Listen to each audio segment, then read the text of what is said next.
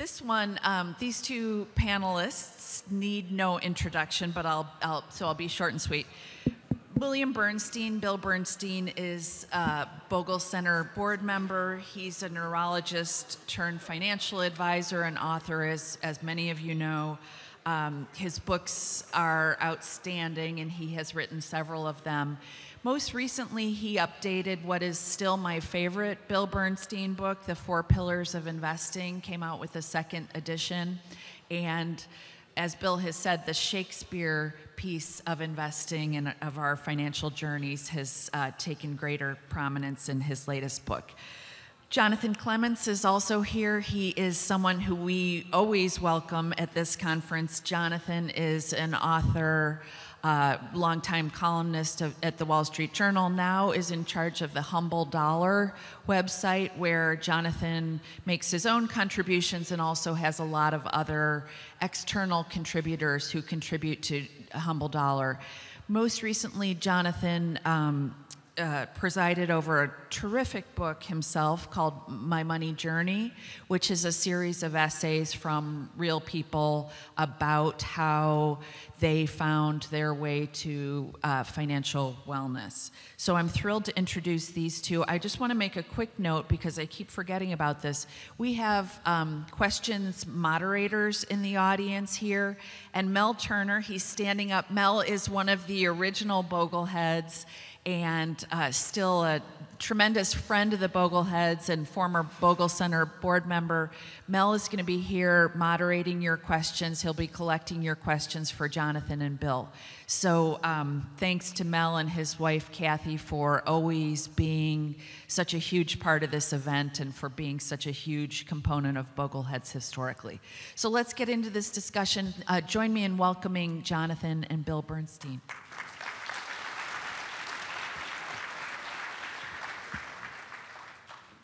Good morning, everybody. When Christine emailed me about this session today, she said, well, what we'd like is for Bill Bernstein to spend 50 minutes asking you questions. And my immediate reaction was, that is completely inappropriate. There's no way that I should be the one receiving the questions from Bill. I consider Bill to be easily my peer, if not, and certainly my intellectual superior. So I said, we should be asking each other questions. I've known Bill since the late 1990s when I was the Journal. He was one of those people who would send me these emails with ideas. But unlike most of the emails I got with article ideas, his actually made sense. And after about the 10th email, I was like, okay, there's this neurologist in North Bend, Oregon, and I'm going to quote him in my column, and that has become the start of a great friendship. We've now known each other for a quarter century. Bill has written forwards to 2 of my books. I've written forwards to 2 of Bill's books. He really has become a wonderful friend. I've also got to know Jane over the years, Bill's wonderful wife. So it's really a great pleasure to be up here and talking to Bill. Yeah, I could easily return the compliment, but with respect to the compliment coming in my direction, you obviously have not talked to my children. Yeah, and again, the format here is we're going to be tossing questions at each other. Jonathan has a wealth of knowledge and experience in the industry. You saw that yesterday with his conversation with Charlie Ellis. Initially, I was tapped to do that, and I said no. I said, Jonathan, knows more about the investment business and about Charlie Ellis than I ever would, and you could see what an excellent job he did with that yesterday. So without further ado, my first question for Bill. So you're well known as an advocate for value investing, and yet it's been a little bit of a thin 12 years. So are you still a believer in the value effect? Do you think that maybe it's a behavioral phenomenon that's been priced out, or will value stocks come back? Yeah, well, let me first say that I can't be right about everything.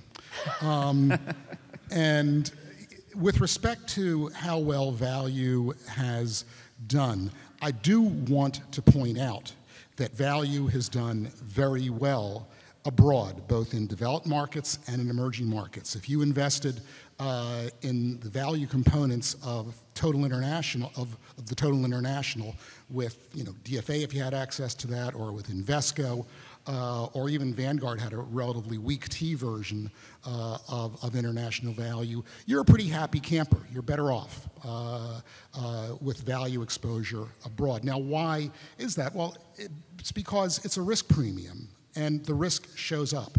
And the lower your sample size, the higher that risk is. So when you're dealing with the US, you've only got one country. Okay? Whereas internationally, you are spreading your bets among the individual value effects of multiple countries, and that is a much higher probability bet. So that's the first thing. Has it been priced out? I do worry about that, because 25 years ago, you really only had one choice when you wanted the value exposure, of course, and that was dimensional fund advisors. And now everybody and their dog has small value and large value funds, and they're easier. So has that been arbitraged away? Well, if that were the case, you would see the spreads between the balance sheet metrics between value and growth stocks narrowing as people bought up growth stocks, value stocks, and sold their value, their growth stocks off. In fact, that spread has increased to historically high levels. And as I, basically talked about yesterday, with respect to international versus U.S., you can buy the U.S. small value market now for about 10 or 12 times earnings. You're paying twice that, okay, for the big names in the total stock market. And so, to catch up with that, basically the large growth stocks are going to have to grow their earnings twice as fast over the next 10 or 20 years as the small stocks will. That's not a bet I wish to make. Now, it is a bet, okay? I think that value stocks, and particularly small value stocks, will outpace the market over the next 10 or 20 or 30 years. But like everything else in finance, that at best is a 55-45 bet. So Bill, two quick follow-up questions on that. First, you say it's a reward for extra risk. What is the extra risk in owning value stocks? Well, we sure as heck saw that risk during the global financial crisis, when large value and small value stocks had even larger losses. And we also saw that during the Great Depression as well. Why is that? Well, the answer is very simple. Is value stocks tend to be more heavily leveraged. They tend to have greater exposure to debt. They're more highly leveraged, in other words. And the other thing about a growth stock is that its cash flows are further off into the future. And the lower that interest rates fall, the more valuable those become, all right? And that's what happens during a financial panic, is rates fall, or at least on safe assets, they fall. So we saw that happen over really the 10 years between 2010 and 2020, and then unwound with a vengeance as rates rose in 2022. And my follow-up question, so let's say I am a total stock market investor. I've got $100,000 in a total stock market index fund. It's in a retirement account. There's no tax consequences to changing. And I want to add a value tilt to my portfolio. How much of that $100,000 would it be prudent to move towards value? 20, 25% at most, I would think. F.I.R.E. Yesterday talked about a very nice paradigm, which is that beta is free. Okay, you pay nothing, literally nothing, to buy VTI, to buy the total stock market, or VTSAX.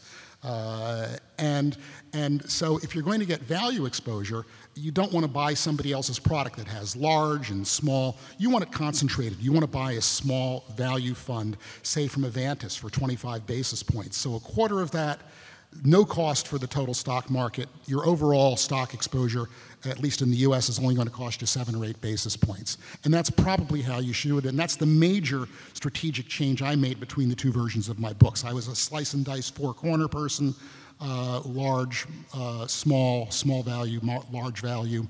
And now I think you really only need two funds, total stock market and small value. Is your name Paul Merriman? Well,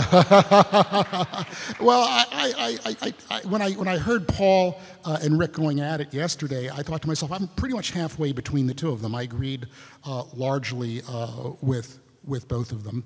All right, time for me to turn the tables. Okay, you've had this long and storied career, despite the fact that you look so young. You've had decades in the industry, and you started out with a conventional career in journalism, and now you are off in your own private venture, the Humble Dollar website.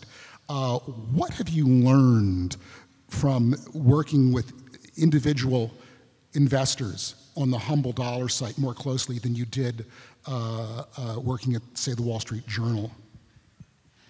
So I started writing my column for the Wall Street Journal in 1994 at the absurdly young age of 31. I mean, to imagine I actually knew anything about finance at that point is embarrassing, but the Journal didn't give me a column, and I made my name as a columnist at the Journal in the 1990s by pounding on the theme relentlessly that people should index. Well, guess what? We won. You will not get any credit for banging the table and telling people to index at this point. Certainly, you won't make that as a financial writer. We have won, and it's a credit to the Bogleheads. It's a credit to everybody who looked at the evidence and said, it is a fool's errand to try to beat the market. My readers today, in many cases, the same people who read me during the 1990s, they grew up with me. And so in the 1990s, we were a merry band of individuals who were devoted to indexing and were drinking the Kool-Aid together. Now, here we are, almost 30 years later, and, we have a little bit more gray hair. In fact, some of it's pretty much white. And our interests have moved on. So today, in running Humble Dollar, there's no need to fight over indexing. That argument has been won. Instead, the real interest for my readers today is retirement in all its facets. And it's not just, should I use the 4% withdrawal rate? It's thinking about, Medicare, Medicare Advantage, Medigap plans, thinking about long-term care, thinking about what will make for a fulfilling retirement. Now, I've amassed all of this money. Now it's my time to enjoy it. How do I make sure I enjoy it? How do I go from being a saver to a spender? Those are the sort of issues that I think about today and that my readers are concerned about and which reverberate with them. And the reason I have this set of readers, it goes back to the 1990s and the Journal and the people who followed me there, because they've continued to follow me through until this point. Yeah, but the question that I have, Jonathan, is what have you learned from your readers and your participants and the people who are writing for you also at Humble Dollar that you didn't learn at the Wall Street Journal? And if I can be a little catty, do you find one group more congenial than the others? Well, again, Bill, I'll go back to what I said, which is my readers are older than they were in the 1990s, and one of the things that we all learn as we grow older is how flawed we are, and how many mistakes we've made, and how there aren't answers always to be found in spreadsheets. Not everything comes down to numbers. There is a huge personal element to personal finance. And I do believe that my readers today are perhaps less arrogant, less sure of themselves than they were 30 years ago. There is a reason the site is called Humble Dollar. These folks are much more interested in the human side of money and how to take their money and build a meaningful life with it. Oh, okay, just if I can, You're going to pound on me a couple more times on this one. Just one more fast question about that point. It seems to me that they're not the same population of people, especially when I look at the comments section in the Wall Street Journal. They seem to be, as a group, a good deal more self-confident than the people on your website. I think that's true. I moderate the the comments pretty carefully on Humble Dollar. And if there's anybody who's out there, pounding some particular political point of view, I either delete their comments or I screen them much more carefully. I don't want the sort of political infighting that goes on so many websites on Humble Dollar. If there are any sort of vicious personal attacks, I make sure that those comments head into the trash can, and then every couple of days I go and review them. I mean, it's amazing what people will write. I had a contributor who talked about her concerns, and they included concerns for her daughter. And somebody wanted to post a comment, "Is your daughter a drug addict?" And I guess on a lot of websites, that comment would be allowed to appear, and on Humble Dollar, it isn't. And so one of the consequences of carefully moderating the comments is that the tone on Humble Dollar's comment section is remarkably civil, and I am bound and determined to keep it that way. Yeah, and this is my opportunity to thank Sue Kennedy, Lady Geek, and her crew on the Vanguard Diehards Forum for doing exactly that same thing. It's remarkably civil, and it makes the forum exactly. Oh, there you are. Very good. There. Thank you too. It makes the forum exactly what it is. All right, Bill, my turn. So you've advocated that retirees keep perhaps 20 years of required portfolio withdrawals in a low-risk investment. Isn't that an awful lot of money? Yeah, it's aspirational, and I've found myself having to backpedal a little bit, but not very much from that. Maybe not 20 years of full living expenses, but certainly enough money to keep you out from under a bridge or a soup kitchen for 20 years. You should at least be able to keep your body and soul together. But the plain fact of the matter is that the reason why the rich get richer is because they have a large pile of safe assets. If you, in fact, do have 20 years of living expenses in perfectly safe assets, you are much more likely to buy at the bottom from the person who doesn't have that. And that is how the rich get richer. As I said yesterday, and I'll say again, that's why Warren Buffett has 20% of his money in T-bills. He doesn't care when the market crashes by 60% because he can still buy cheeseburgers. So is that aspirational 20 years of portfolio withdrawals sitting in cash investments, is that so people can sleep at night and not panic during market declines? Or is it a source of firepower so that they can buy stocks when the market's down? It is both, all right? And that pile now owns considerably. Bill, did I hear somebody shout market timer? I plead guilty. I plead guilty. Just because you believe in the efficient market hypothesis and you believe that you can't time the market does not absolve you from the responsibility of estimating expected returns, all right? On the forum, there was a very hearty debate a couple of years back between people who thought that it was really a good idea to put 20% of your portfolio into long treasuries, all right? And on the theory that you would rebalance out of them at a profit when the market crashed. And they ignored the fact that the real expected return, judged by tips on a 30-year treasury, was in fact negative. And in fact was as low as interest rates had been for 5,000 years of human history. All right? Maybe if that's market timing, then I plead guilty. All right, I think that you have to take those sorts of things into consideration. Now that tips are yielding, 2.5%, I want to own more of them than I did last year, and certainly more of them than I owned 2 years ago, because their expected returns are simply higher. All right, do you want to follow that up, or can I turn it around? You can go. All right. So the question that I have for you is, the thing that's been the hallmark of your journalistic and Humble Dollar career, and the thing that I think sets you apart from almost all other personal finance writers, is how deftly you handle the subject of happiness.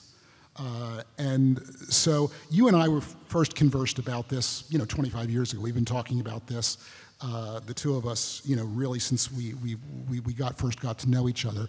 And I'm wondering how your feeling about that has evolved from two different perspectives. Number one is your interactions with your readers, and number two, and I don't want to get too personal, but your own personal experiences as well.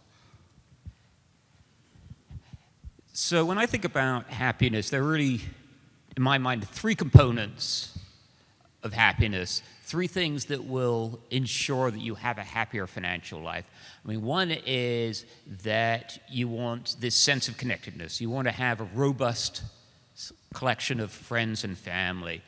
Second, you want to be able to spend your days on activities that give you a sense of purpose, that you find fulfilling, that you think are important, that you find challenging, that you think you're good at. And third, you want a sense of financial security. You want this feeling that whatever goes on in the world, that you are going to be all right.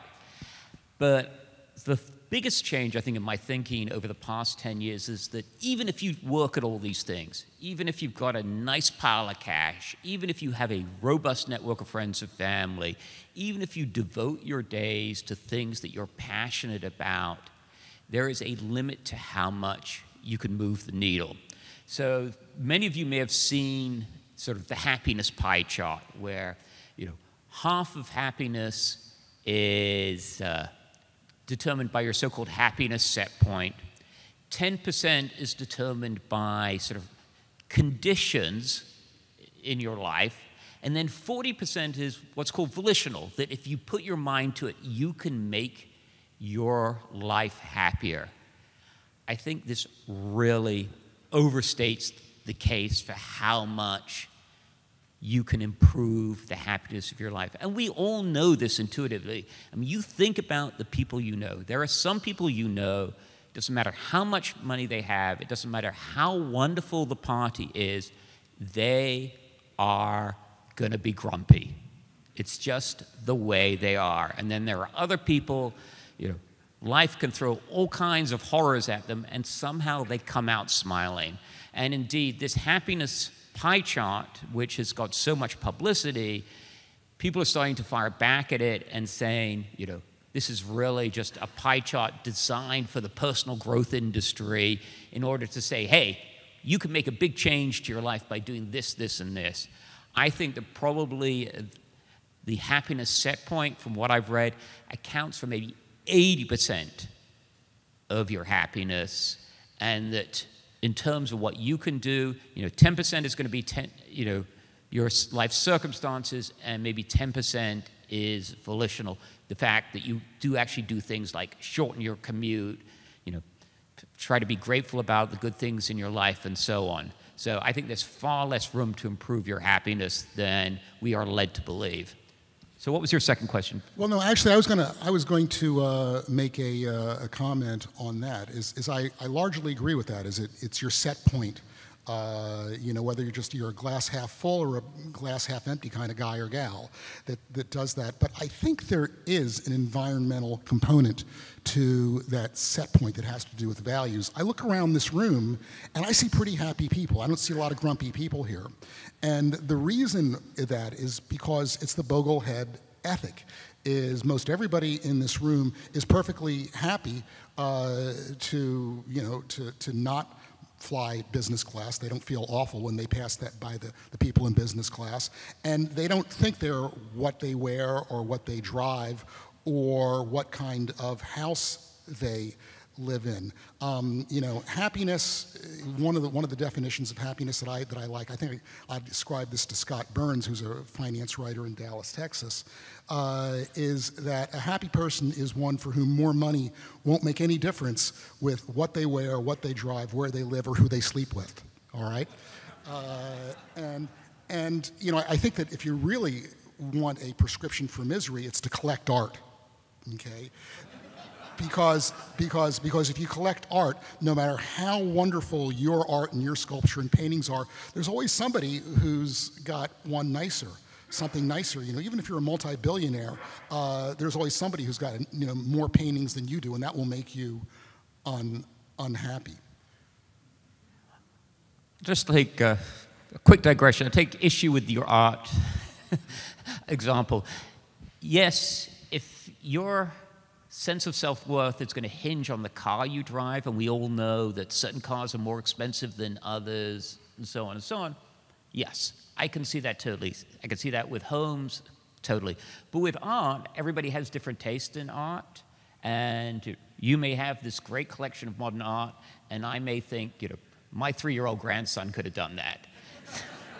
So I'm not sure art is as good an example as sort of commonly available goods like homes and cars. But to come back to your point, which I generally agree with, is I think that money is less good at buying happiness than it is at staving off unhappiness. And in coming back to the 3 components of a happy life, friends and family, sense of purpose, sense of financial security, I believe that that third one is the one that gets the least respect, because there's nothing like knowing that you don't have to worry about money. I mean, being financially stable is like dealing with your health. It's only when you're sick that you want to be healthy. Similarly, it's only when you're broke that you want to be in good financial shape. Once you're in good financial shape, you're at the point where you don't have to worry about money. And that is a wonderful thing. I never worry about money. I have never wake up in the middle of the night worrying about money. I worry about a lot of other things in the middle of the night, but money is not one of them. And I think that's probably true for everybody in this room. It is not, unfortunately, true for the vast majority of people in this country. A lot of people spend a lot of time worrying about money, even as they head off to the shopping mall on Saturday and spend the money that could give them that sense of financial security. If you want to know what will give you more happiness, $5,000 sitting in the bank or $5,000 spent at the shopping mall, you already have the answer.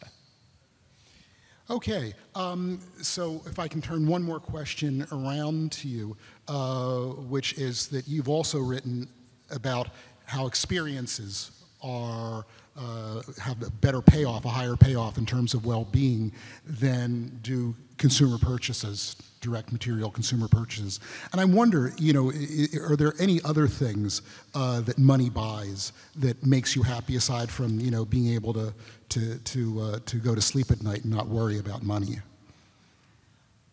Well, first of all, in terms of the experiences versus possessions thing, I think we should be a little bit more nuanced about that. I mean, first of all, as you get older, it's understandable that experiences start to be more valuable than possessions, because at this point we have less time. We have less time to enjoy the possessions that we purchase. So it's not surprising that younger people, tend to value possessions more than older people. It isn't simply that they're young and stupid and haven't had a chance to learn.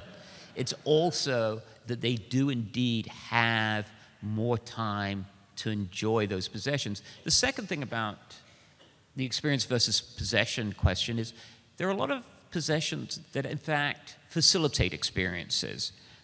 I don't own a car, but I know that if I had a car, it would have the potential to facilitate experiences. We could get in the car and, drive into the country for the weekend. We could more easily, go on vacation, driving vacations. So to the extent that you value a car for what it can do for you, as opposed to being a status symbol that you can show off to the neighbors, I think the possessions can indeed be useful towards experiences, and we shouldn't be that dismissive of possessions. We should just think about them in terms of what are they going to do to make our lives happier, rather than what are they going to do to impress the neighbors. Let's see, so what beyond experiences, beyond the experience versus possession question, what else should we do to boost our happiness? Yeah, exactly. I mean, I think we're reaching the point of diminishing returns. I think you've pretty much covered all the things you'd want to, but if you can think of anything else, let me know. I think the only other thing that I think is important, again, it actually becomes more pressing as one gets older, is that the thing that money can do for you is buy you time. Obviously, you can never buy more time, but you can buy control over your time. So to the extent that you can use your time to unload chores that you find distasteful, if you really hate cleaning the house, if you really hate cutting the lawn, whatever it is, if you can buy your way out of that problem so that you can use that time to do things that you enjoy, I think that is a very valuable use of money. Yeah, I mean, again, we've sort of skirted around the edges of something that's called self-determination theory. Jonathan has hinted at it, I've hinted at it, Mike Piper talked a bit about it, which is the three things that everyone needs to have to be happy are connectedness, okay? And the second thing is competence, which I think gets to a lot of the Boglehead ethic. Jim Dolly talked last night about, do you really have to, keep cheaping out at the supermarket if you've got, a 7 or an 8 figure portfolio. And I think you do, because I think that gets to my sense of competence, okay? If I go to a supermarket and I pay $5 for a brick of cottage cheese, I have morally failed as a human being, all right? It's just as if I were, in the clinic with a patient and I did a bad job, or in the wood shop and did a bad job there. You want to exert competence. But the third thing, and the most important thing, it doesn't get talked about enough, is autonomy. And that may be the most important thing that money buys. It's the FU money, okay? That may be the most important money that we have.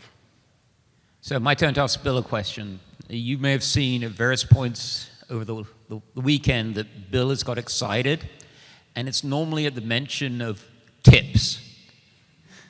Tips is the one thing that apparently Bill is most excited about right now. So, Bill, tell us why you are so enthusiastic, and for those of us out there who are not going to build a 30-year complicated tips ladder, what would you suggest that we do? I would, first of all, that is the ideal way to do it. It's a lot of work up front, but once you've got that tips ladder set up and they're maturing, and you've told your kids and your spouse about it, if you become demented, that thing will just follow all the way through. It's basically a fire and forget portfolio. Now, the alternative to a tips portfolio is to buy a couple of funds, a short fund and a long fund. And the problem is you're constantly rebalancing that. The theory is this. Let's say you've got a 30-year survival horizon that you want to fund, okay? You want the average maturity of that ladder or of the funds that you're buying to be half that. Okay, so you basically want an average maturity of 15 years, whether it's tips or whether it's nominal bonds, to defease a 30-year lifetime. You want to basically split the middle. So that's what you could do, and it's a little bit less work up front just to buy 2 funds. And there's a short, Vanguard has a good short-term tips fund. Unfortunately, there's only one even half-decent long-term tips fund, and that's from Blue Hist, PIMCO. Okay, and they charge 20 basis points. Hopefully that will change. But why am I excited about tips? Because you can guarantee yourself at maturity a 2.5% real return, all right?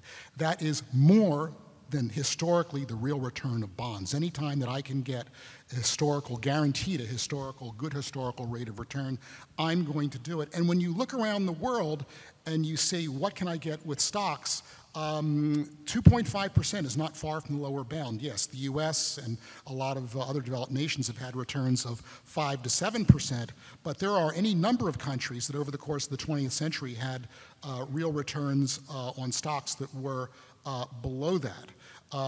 So I just find them wildly attractive, not necessarily maybe for a young accumulator who should be more aggressively invested in stocks, but if you're an older person who is worried about your burn rate, then that is why I am very excited about this. I mean, what I like telling people a couple of years ago is I would have given my right arm to be guaranteed a 0% real return on my portfolio at that point, all right?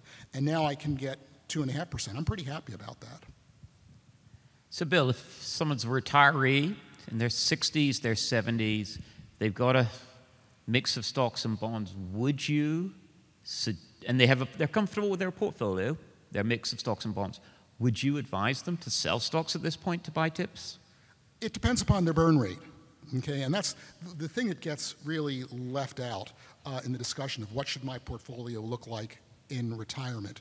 If your burn rate is 1 or 2%, and I'll bet there are a whole lot of people out here that I'm looking at that have 1 or 2% burn rates, it doesn't matter what you're invested in. You're probably going to be fine. You could even have 100% stocks if you can stomach the losses, because your global portfolio is now going to be yielding a 2.5% average dividend yield, 2.5%, 3%, depending upon how much foreign you have. And that alone will be enough to pay your expenses. And as we know, except in the very, very worst of times, that dividend stream really doesn't fall. If your burn rate, though, looks like it's going to be 4, 5, 6%, and you have good space in the sheltered part of your portfolio, which is really where tips belong. They belong in a traditional IRA for the most part. Then I think that tips need real consideration in your portfolio. And as I said yesterday, personally, I don't need tips in my portfolio. I'm fine without tips, but I really like sleeping at night. Your turn.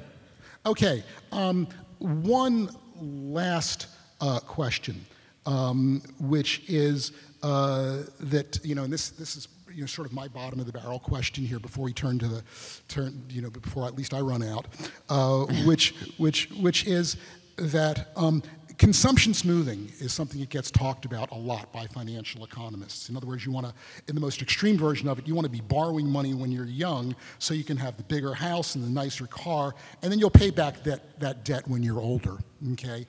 So that's an extreme form of consumption smoothing. Another form of consumption smoothing is borrowing money for educational expenses, which if done prudently is a good idea.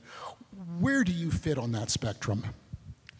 So obviously some level of consumption smoothing is a smart idea, right?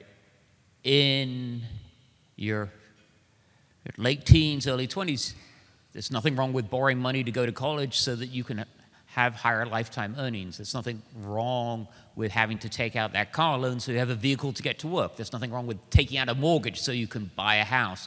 What you're doing there is consumption smoothing. You're buying things that you can't currently afford in order to jumpstart your financial life. But this notion that you want to have essentially the same income throughout your life does not speak to human psychology. I am absolutely thrilled to be staying in a Marriott because you should see some of the places I stayed early in my adult life.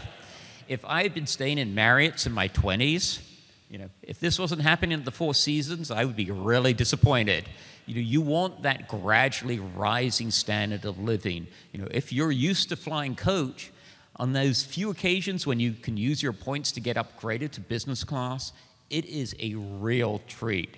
I have eaten in some really dumpy restaurants over the years. The fact that I can actually go out to the most expensive restaurants in Philadelphia and afford it and not worry about the size of the meal, the bill at the end of the meal, that is a wonderful thing. A gradually rising standard of living is a huge source of happiness. And if you want to feel sorry for anybody, feel sorry for the children of super wealthy families who will never get that pleasure. If you grew up with the silver spoon in your mouth, it's basically all downhill from there. Yeah. I couldn't have put it better. My favorite line from the Succession TV series was from Tom Wamsgans, if I can get his name right, the Matthew McFadden character, who was just terrified at the prospect of losing a lot of his money and losing his job and having to eat at 3-star Italian restaurants. When I go to a 3-star Italian restaurant, I hug myself.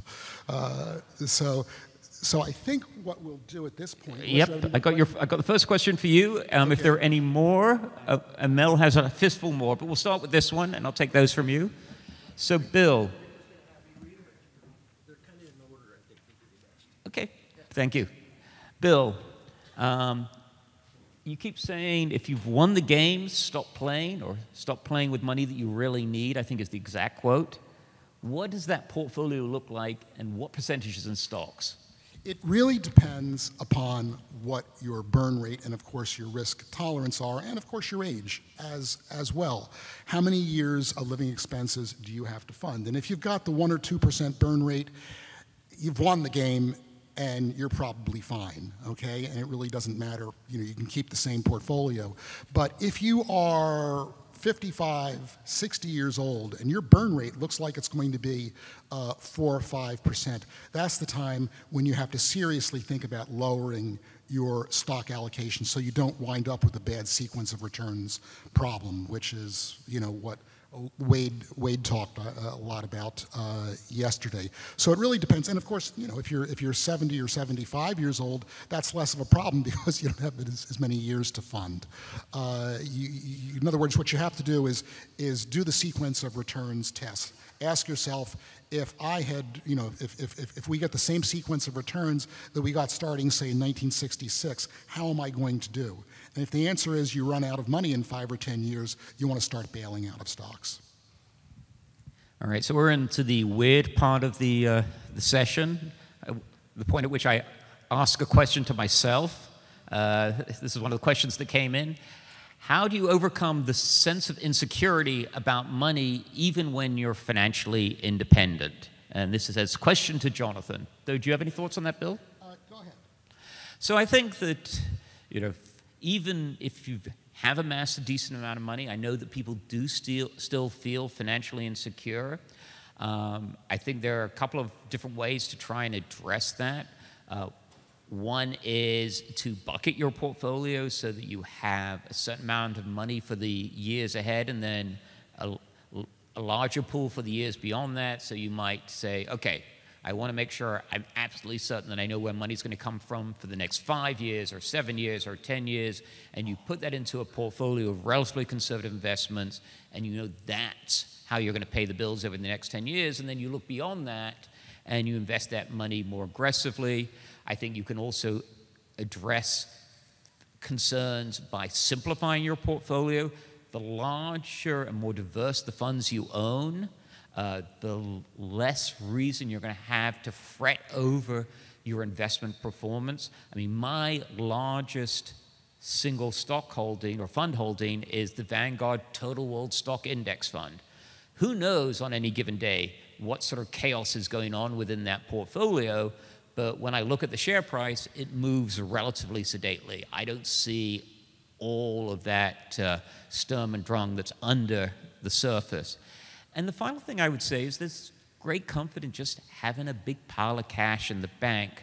The Consumer Financial Protection Bureau has this financial well-being study, and they have dozens of questions in that. And what they found was that the leading correlate with people's sense of financial well-being was so-called liquidity, basically the amount of money they have sitting in the bank. And if you have $5,000 or more sitting in the bank, your sense of financial well-being is something like 50% higher than people who only have $250. And the more you have in the bank, the better it gets. So if you have a sense of financial sort of insecurity, even though you're reasonably well off, just keep a lot of money in the bank. Why not? You can probably afford to do it. It's a good thing that Mel isn't here, because as soon as I started to talk about politics, he would start getting very nervous and giving me the fisheye. But this feeds directly in through what we're looking at politically in the country today. The polarization we're seeing, which is that if you have $5,000 in the bank, you're going to be very secure. Well, the problem is that half the people in this country can't fund a $400 car repair, all right? And that does not lead to, and their existence financially is very precarious. And that sense of insecurity feeds directly through into the politics we're seeing in the country today. So, Bill, I think this is for both of us, but I'm going to... Well, wait. I want to ask toss the question back to you, though, which is I thought it was a very interesting point about, the sense of personal security. And the thing that I've observed is that people who were raised in abject poverty don't feel financially secure, no matter how much money they have. If they had a hard-scrabble childhood, they never feel financially secure. And I know you had some experience with that personally as well. You have an interesting family history, which you've written about informing your own view of money. So, for those who don't know it, when my great-great-grandfather died in Liverpool, England in 1889, according to newspaper accounts, he was one of the richest men in England. It was a family fortune built, I hate to say it, on cigarettes. There's a brand called Cope Cigarettes, which is now owned by Nippon Tobacco, I think. And that family fortune was inherited by a single daughter. And she, if you've seen Brideshead Revisited, as my mother has said to me, said, I didn't need to watch Brideshead Revisited, darling. I lived Brideshead Revisited. So there was this great family fortune. It passed down to my grandparents' generation.